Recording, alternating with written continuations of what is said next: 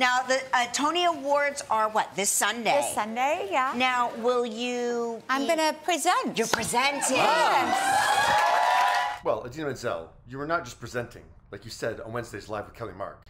When the Tony Awards teased your appearance going into a commercial break, and the voiceover announcer said, up next, Idina Menzel and Cynthia Erivo, I stopped in my tracks. I said, oh, the original, Tony-winning Broadway Elphaba on stage with the upcoming big screen version of Elphaba. I was seated.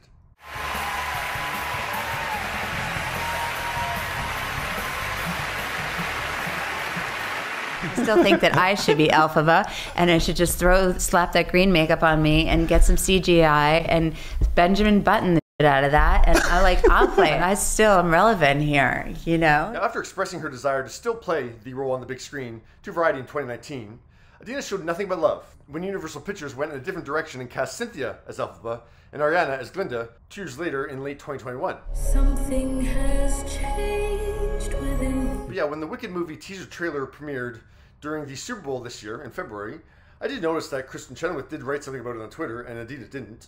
You're great. I am. Entertainment Tonight did ask Idina about it when she was on American Idol on May 12th. She's just incredible, and thank God. I feel like she's the one to hand the torch off to, and you're going to love her. The full Wicked movie trailer debuted 3 days later on May 15th.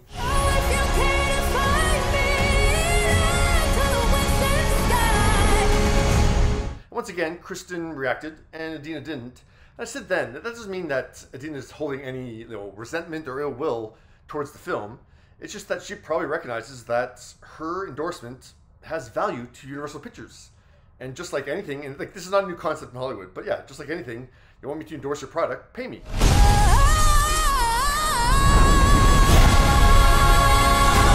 And I suggested that Idina's endorsement might come at the film's premiere in November, that they would cover costs for Idina to come to the premiere.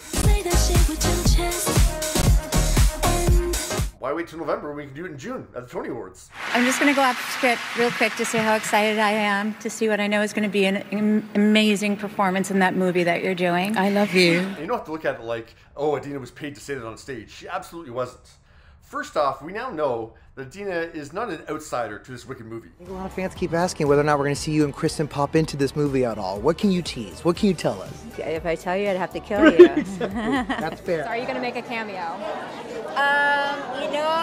I can't. My lips are sealed. You know what seals lips? Signed contracts. Yeah, actors don't issue death threats to media unless they're under contract with movie studios. If Idina had no involvement in this movie, she would just say, I'm not in it. She's not saying that. Yeah, so her and Kristen are in the movie. Second off, award show appearances have costs. As both Idina and Cynthia showed off their looks on Instagram, they listed the stylist who found the dress, the shoes, the accessories, the hairdresser, the makeup artist. They all get paid for the work. That's easily like $5 grand. Who's paying that bill? Universal Pictures is absolutely covering Cynthia's costs, as all these appearances at this point are Wicked promo appearances. And sure, Cynthia being on stage reminds viewers of the upcoming Wicked movie, but it's not going to get much press coverage. But Cynthia on stage with Idina, look at all the press coverage that gets. And major media outlets like Access Hollywood and Hollywood Reporter naturally want to talk to Idina Menzel anyways on the Tony Award red carpet. And yeah, look at that, a Wicked movie question is included. Have you seen the trailer yet? Yes, of course I have. Thoughts? It looks incredible. Have you had a chance to speak to Cynthia at all about the production and how have those conversations gone?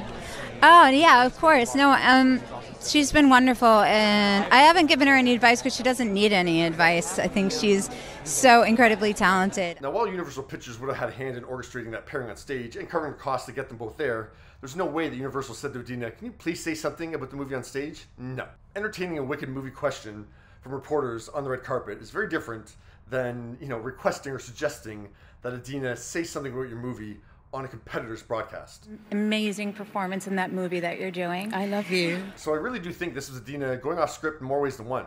Like, I'm sure you noticed that Idina didn't say the name of the movie. And that's because, like I said, Wicked is a Universal Pictures production. The parent company is NBC Universal. Idina is live on CBS. That parent company is Paramount. Yeah, a direct competitor of Universal. Like, yeah, Tony Award show producers paired Idina and Cynthia together as presenters, but they were letting it go unsaid what the connection was between them. Like, yeah, that voiceover announcer didn't say Wicked going into the commercial break, nor did host Ariana DeBose when she introduced them. And technically, it still went unsaid, but yeah, Idina decided that she wanted to say something about Cynthia, and she did. and hopefully didn't piss off Paramount too much in the process.